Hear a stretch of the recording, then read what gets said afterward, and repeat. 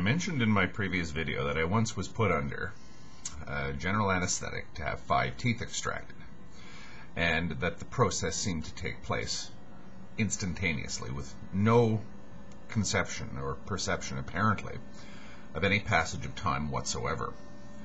Now, that's an interesting experience, and it tends to lead you to conclude that you had no sense of the passage of time, that you had no consciousness, no nothing. But that too can be deceptive, and that could be an imposition of a memory-based type of consciousness that may bear no relationship to something that is not memory-based. In other words, the fundamental conscious experience. Apparently, my knowledge of passage of time, my experience of anything, my experience of even self-awareness of existence itself was gone when I was put under a general anesthetic. Was it? And how can I tell? How can I be sure? How can I be sure what it was like when I was in that state?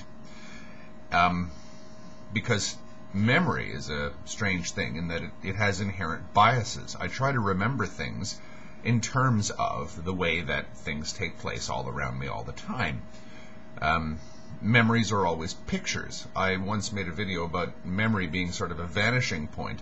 You're looking backwards from a moving vehicle as things shoot past your head onto the vanishing point.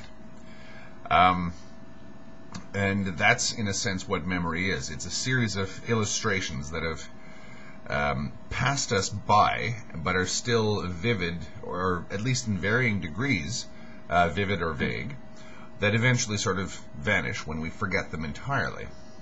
But we can only remember things in terms of our present sense experience, or at least our present experiential capacity, because we can remember feelings and things like that. What if all of that is suspended?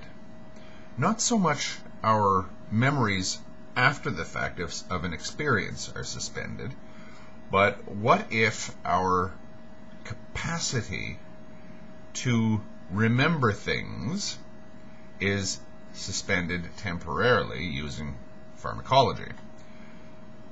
In other words, we can say that while the doctor took a chisel to my jaw to get 4 or 5 impacted teeth out, I was suspended from my capacity to experience pain. Chemically speaking, I guess. In fact, I didn't feel anything. I didn't experience anything, apparently. What if all that has happened is that my capacity to catalog all of that has been suspended? It's not so much that my memory has been erased, but my capacity to create a memory for the future has been suspended temporarily. That doesn't mean that I didn't have all kinds of experiences when the anesthetic was taking effect. I may not have had any experiences that I can relate in any way at all to my present condition, because again, I had been suspended from my experience of the physical universe.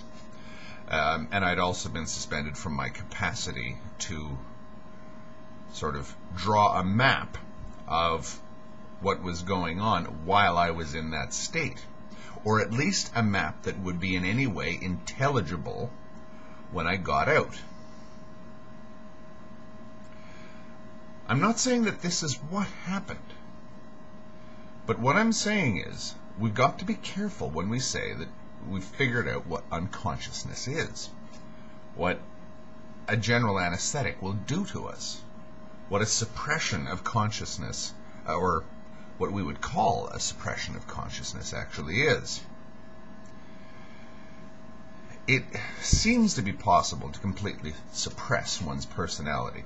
I mentioned sleep in the previous video, and the interesting thing about sleep is one's own body seems to suppress a great deal of our discriminatory faculties. strange things happen in our dreams, but our sense of strangeness is suppressed. If I'm flying around and talking to a big white rabbit or whatever, my sense that this is a strange thing to take place has been suppressed somehow by my own body. If I'm sitting here right now in front of my computer and a white rabbit walks in, I might actually get the fright of my life. But if I go over there onto the couch and lay down and fall asleep, I might have a very pleasant conversation with that white rabbit. Because something happens that suppresses the disbelief. It suppresses the normal sort of groundedness that would make me question such things.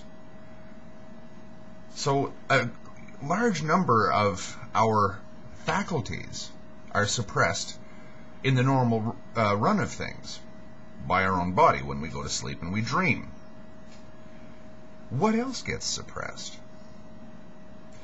But I still emerge from sleep fully sort of backgrounded in normal reality. But we do at least know that it is possible to suppress a great number of things about our minds, artificially as it were, or naturally. That does not fundamentally alter anything, or at least so it looks when we emerge from a general anesthetic or from a very weird dream. So I think we've got to be careful when we approach this idea of unconsciousness. Just how unconscious is it? And how would we know? Thank you.